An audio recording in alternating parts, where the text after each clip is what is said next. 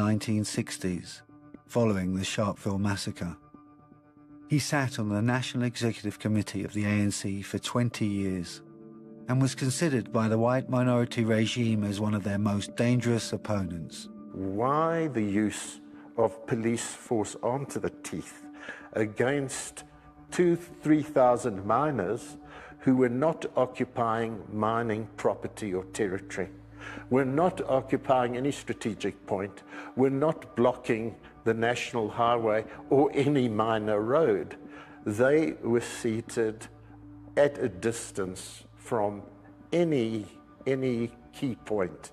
The high police visibility and presence will remain until the situation is completely stable. And currently we are seeing sort of a standoff here between police and mine workers. What are you hoping to accomplish? Well, this is part of our phased approach in terms of discussing and negotiating with the protesters, and that's the process that we're busy with at this stage.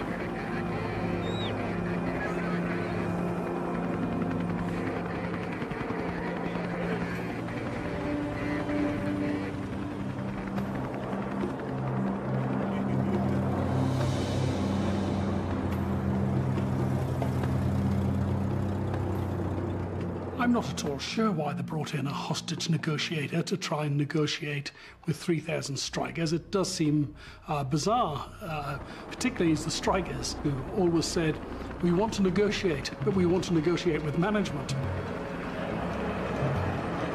They are coming. Okay, they're coming forward, but 5 people coming forward. They are coming, Colonel. Okay. Talk to them and tell them, please, they must leave any weapons there. We're going to talk without weapons.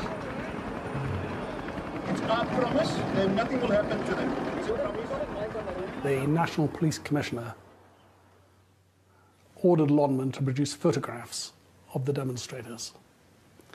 She then ordered Lonmin to identify the ringleaders. I need to indicate that the management did